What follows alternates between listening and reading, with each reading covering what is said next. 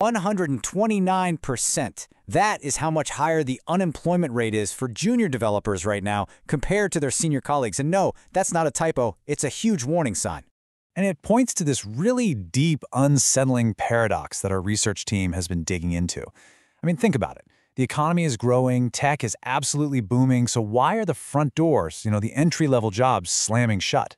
And honestly, the data just gets stranger the closer you look. A year-end report from Vanguard showed that jobs with high exposure to AI, they're actually growing more than twice as fast as jobs with low exposure. So what does that even mean? It means that tech is creating opportunities for sure, but at the same time, it's just vaporizing that first rung on the career ladder.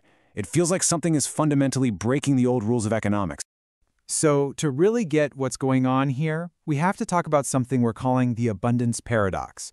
It's this strange new reality where all this incredible technological progress, well, it isn't leading to the outcomes we'd all expect.